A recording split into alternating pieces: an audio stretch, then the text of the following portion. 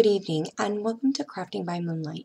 This evening I'm going to continue my Alice in Wonderland theme party, and since my daughter loves to read, one of the things I thought about, even though the cool mom says no, don't do that, the nerdy mom who enjoys books just as much as she does thinks that this is a great idea. So one of the things that I'm going to create and help you guys create, just in case, you can do this for every day. You can do it for a special book party. You know, if you have a book club or whatever, you can do it that way. I just think it would be really fun, a little cute, and then once again, something that the kids can walk away with. Too many parents nowadays love to do piñatas full of stuff, and I'm always kind of the one that never really liked that stuff. So let's get started. One of the things that I'm doing is I'm actually making a double-sided bookmark, and you can print out whatever you want. I'm doing this homemade style, so I've got my black cardstock underneath, and I believe it's 1.5 inches, and then these are cut 1/4 inch all the way around, smaller.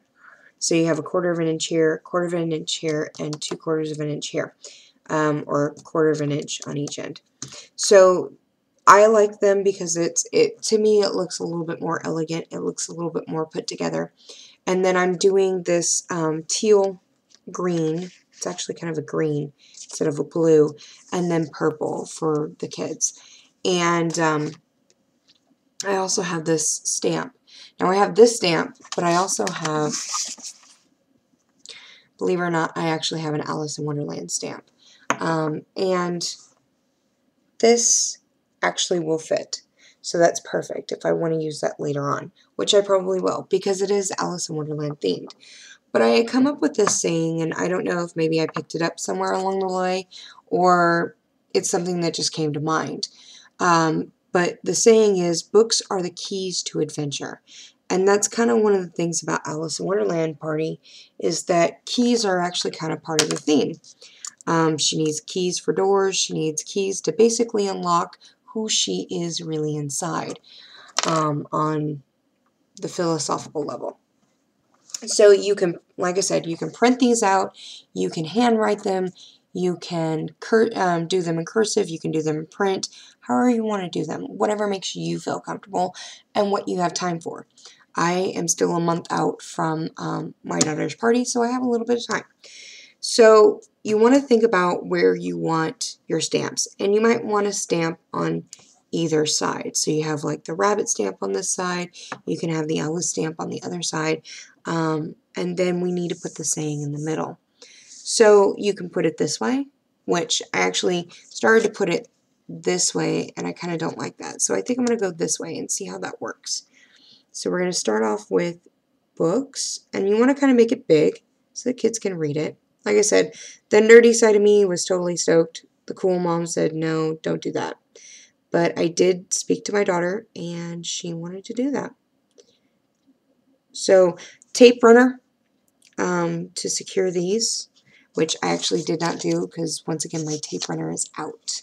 So I just used a little bit of, I used glue dots, but because I'm laminating them, I kind of don't need the tape runner. The glue dots will do, so it kind of saves you a little bit there.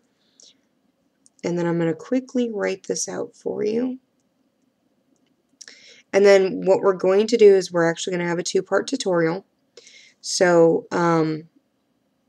you can cut all your stuff out and then glue it all together. Write it all out.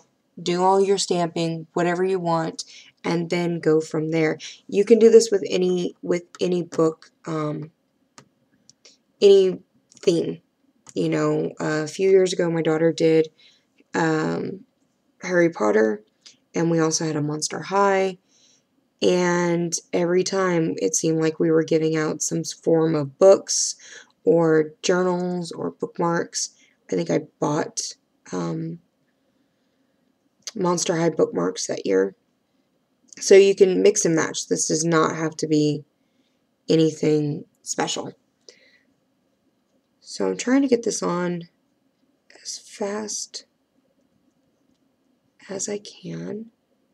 The problem with these gel pens is that they sometimes have problems coming out, so you have to kind of go slow.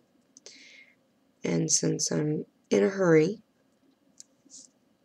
and then Adventure may not go side to side. It may not go this way. So you can always turn it, or you can put it on the back and put Adventure really big and then have a stamp.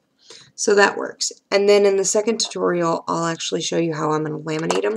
And I have actual lamination sheets. But because I do not own a laminating machine, I'm going to get creative and show you guys how to do it with your iron. So stick with me, stay tuned, and when I have that up and running, I will post it on YouTube. As always, my name is Alice. This is Crafting by Moonlight, and we'll see you next time. Happy crafting.